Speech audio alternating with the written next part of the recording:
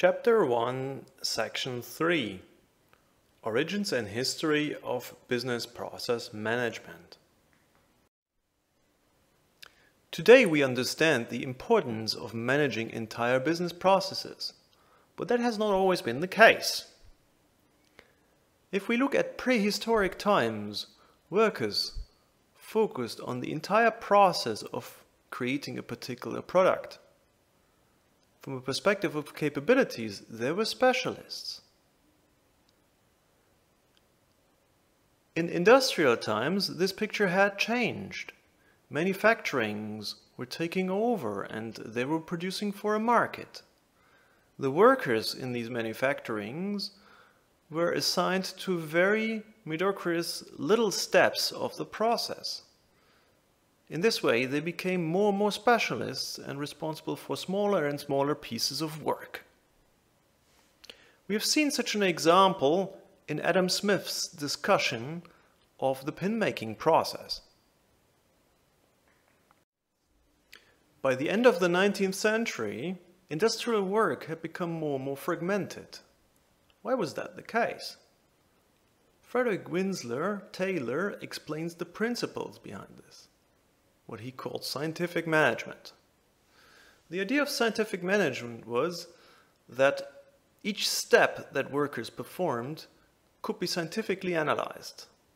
In this way, one best way for doing that work could be identified. A new type of employee emerged from these principles. Managers. Managers were responsible for overseeing the productivity of groups of workers. They were responsible for the analysis of the work, and they were responsible for training the workers according to what was found. A consequence of this new way of organizing was that a hierarchy of different supervisor relationships was introduced in the company. So workers had to report to managers, and managers were responsible for overseeing their productivity. And that principle, step by step, went up to the head of the company. This way of organizing is also called functional organization. And the functional organization, with its hierarchical decomposition, remained dominant until the end of the 1980s. Why did things change around the end of the 1980s? The reasons are associated with new innovations around information technology. Around that time, the personal computer was increasingly used. Windowing systems made it easy for end users to navigate such computers. Computer networks were increasingly used as well, and database technology became more mature. All these different technologies provided substantial opportunities for organizing processes differently, away from paper towards an IT-based coordination. These opportunities are described by Hammer and Champy as well as by Davenport in their books. Concepts like business process reengineering and process innovation capture the essence of these ideas. Let us look at one of the examples that Hammer and Champy describe in their book. They refer to the purchasing process at Ford. The original process at Ford was as follows. When something had to be purchased, the purchasing department was contacted. They were the ones then issuing a purchasing order, and that purchasing order went to a vendor. A paper copy of that purchasing order was also provided to the accounts payable department. The process would continue by the vendor sending the goods to the company that had ordered, and then these goods and services were taken in through the warehouse department of the company. These would also take the shipping notice and forward it to the accounts payable department. In parallel, the vendor would send an invoice, which would actually be directed to the accounts payable department. So the job then of the accounts payable department was to check the invoice, to see if it is in line with the shipping notice, and to check if it is also in line with the original purchasing order. If that was fine, a payment was made to the vendor. While this process looks fine at a first glance, there were various problems. In essence, the accounts payable department had to make sure that 3 different documents were consistent with each other. In many cases, actually, there were problems of inconsistency. For example, let's say a vendor had shipped a little bit less than which was ordered because they did not have enough on stock. Then the shipping notice would not be in line with the purchasing order. Also, the invoice would not be in line with the purchasing order. What the accounts payable department then had to do was trying to settle by telephoning with the involved persons if it would still be okay that there is this deviation. So they would ask the original departments in the company if having less being shipped is okay and if they could actually still do the payment.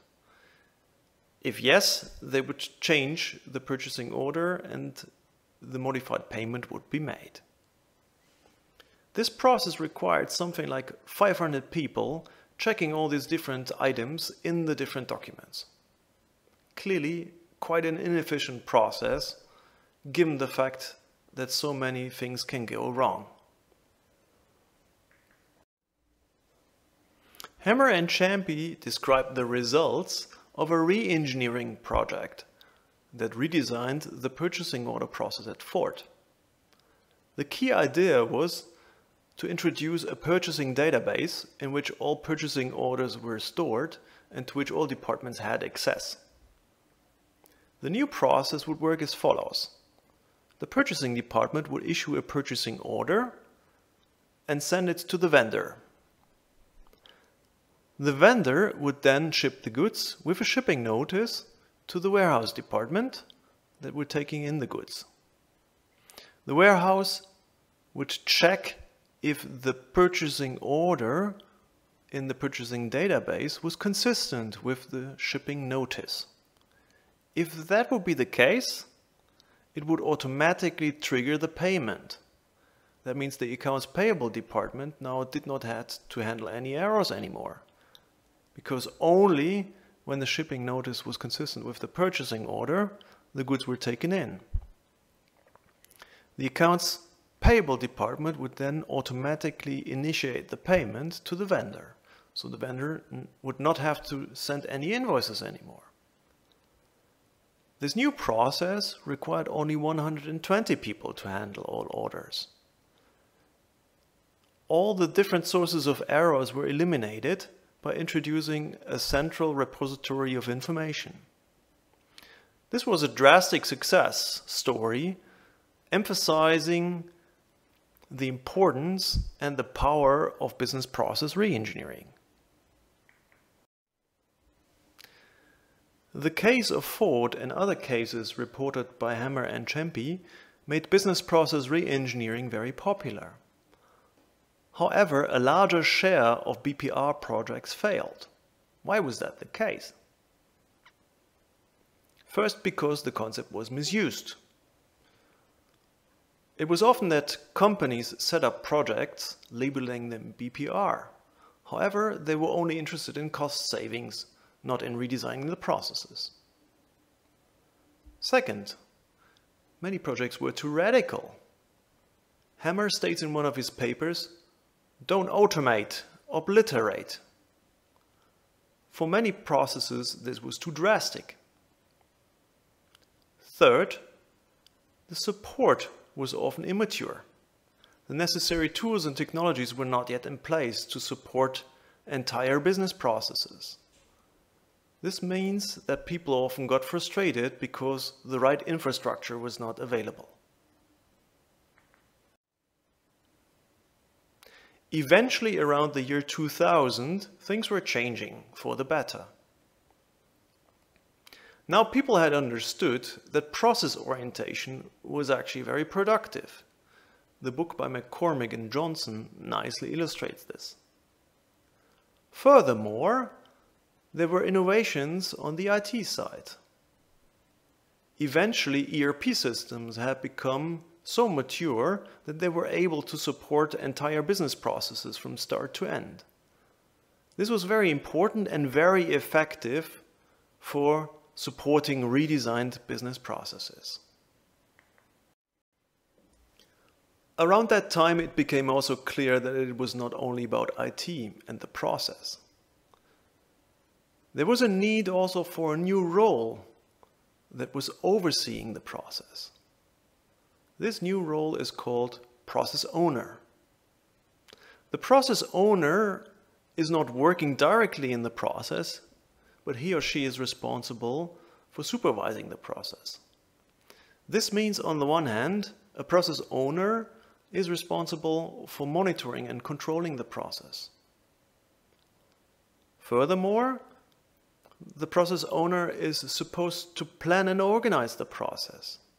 So if the performance is not right, the process owner is responsible for introducing measures and changing the process, such that the result of that is supposed to be a better process.